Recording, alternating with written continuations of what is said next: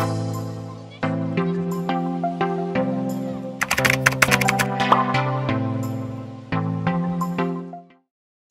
up, you guys? Welcome back to my channel. I am here in Park City, Utah. If you saw my last video, you saw that I announced that I'm moving here until further notice. I basically just bought a one-way ticket. I don't have really a plan of when I'm going to either go back to New York or leave here. I really don't know. I just have a one-way ticket here and we're gonna see just what happens. So last video I did introduce the fact that I had been struggling with hypothalamic amenorrhea for about 8 months now. I just kind of wanted to still open up the conversation and be more open with you guys and just kind of share what I have been going through and kind of my journey moving forward with this whole thing. So I wanted to sit down and share with you guys how I developed HA and the signs and symptoms that I was experiencing. So just a little quick debriefing. I went over this in my last video, but just in case you missed it, in case you don't know what HA is, it is basically when your body stops menstruating for a couple of different reasons. Usually it has to do with 3 primary factors. So 1, if you're over exercising, 2, if you were under eating, or 3, just if your body is in a really state of chronic high stress. Usually it's a case of all 3, a little trifecta. And what a lot of people don't really realize is that like under eating and overeating are both a stress on the body, and you know, extreme exercise and also being extremely sedentary is also stressors on the body as well. So basically, again, what happens with HA is that your body kind of shuts down, for lack of a better term. I feel like that makes it sound very extreme, but it's kind of what happens. Shuts down your reproductive system in a sense in order to help support other functions of your body. And another thing which I feel like is a big misconception is that people think that you need to be like anorexic or extremely underweight or need to be like training for the Olympics in order to develop HA, which really is not true. It really just comes down to if those 3 pillars are out of balance in one way or another, causing stress on your body, it really can happen to almost anybody. And it's honestly is extremely common. So in my case, I wasn't underweight. I wasn't technically too low of a BMI. I still was technically a healthy weight. And that's also why my gynecologist wasn't like too nervous about it. So back to the topic at hand, I'm gonna try to run through a little timeline quickly. I have it jotted down here, so hopefully I'll stay on task. So this really all started when I went to study abroad in Spain. So I was just in Spain this past semester for the 2nd semester of my junior year of college. I was living with a host mother, so I didn't really have control over my meals. It's not like I was in an apartment, so I was kind of just being fed whatever she was feeding me. And if you are an OG and did watch my vlogs from when I was in Spain, I'm gonna put the clip in because I vividly remember saying, I don't even know what I'm eating. I just am living off of like vegetables and beans. She really never eats meat, so I don't really ever eat meat. And she doesn't even cook fish. I don't even know what I eat like eggs, vegetables, and like pasta is like what I eat. She didn't even eat a lot of meat. And the only like fat sources that I was eating was like her olive oil. Like we never really had fatty fish. There wasn't really any nuts or seeds or anything like that, no avocado. I feel like this is also gonna sound bad on her end. I absolutely loved my host mom, like she was amazing. I never like felt super hungry. I think that just so much changed. My body didn't really register that I wasn't eating that much. Also keep in mind, my training was very decreased as well. However, I was walking a ton because I was in Europe. So it was like 20,000 steps a day. And I'm assuming I probably was eating around like 1,000 calories a day.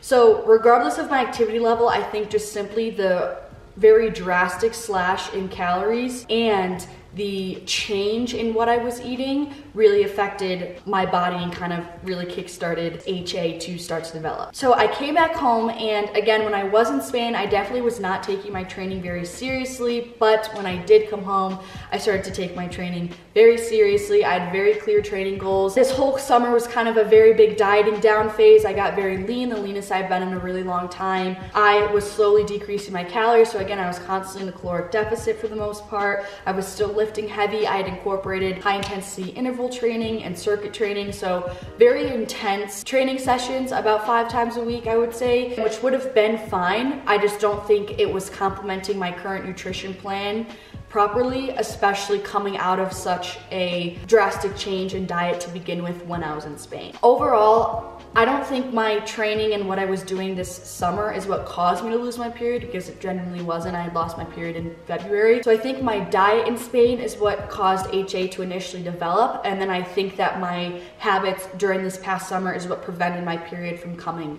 back because I didn't really give my body that cushion that it needed of extra calories, etc. So those are the factors that I think really affected this whole HA thing from developing. Really essentially just kind of under eating, not eating enough calories, not eating enough healthy fats when I was in Spain, which that is really, really important to hormone health and hormone regulation, which I knew of that. I just didn't know like it affected it that much. So please learn from me and know that fats are not bad for you. Healthy fats are crucial and imperative for you to incorporate into your diet. And then I think finally was this summer of my really intense training. I got into a really, really athletic state and was just working on my all-around athleticism with not a proper diet to be able to supplement that training routine coming back from Spain. So with all that being said and that whole timeline, I wanted to share with you guys the symptoms that I'd been experiencing as well. So nothing was too pressing. Like overall, I did feel very good, but these symptoms were definitely noticeable to me, but they just weren't very like overwhelming to the point where I couldn't function.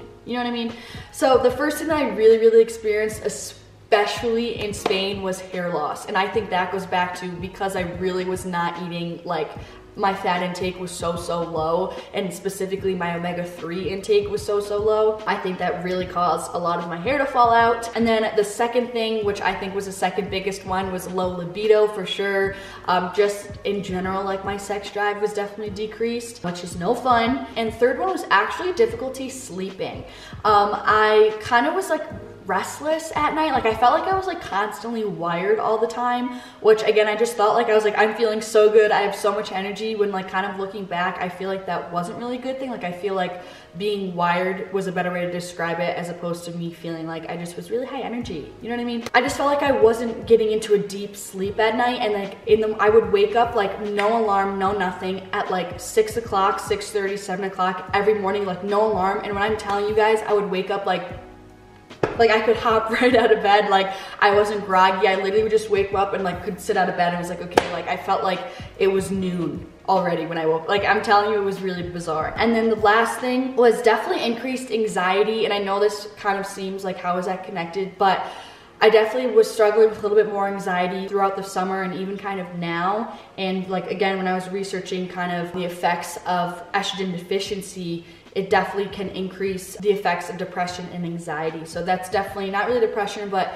anxiety I definitely have noticed. So yes, that's everything I want to talk about in this video. I kind of just like hope with this like little teeny mini series I'm going to be doing with this, I just hope it like raises and opens up the conversation about hormone health, because I feel like that's so, like I knew nothing about this really before this happened, and like hormones are the backbone to like literally the function of the human body. Like I feel like it's a second brain. Hopefully I'm like inspiring you guys the importance of taking care of your hormone health, and just like again how much it actually does affect. Hormone health helps indicate overall health, which is what we want and is what I'm really trying to work on now. I don't know when exactly my next video is going to be up about my HA journey, but I already have some video ideas, but I feel like I want to wait a little bit more until again I'm a little bit further along this recovery process before I share with you guys. So that's it. I hope you guys enjoyed the video. I'm sending you guys so much love. Thank you guys for watching, and hopefully I'll see you guys in the next one.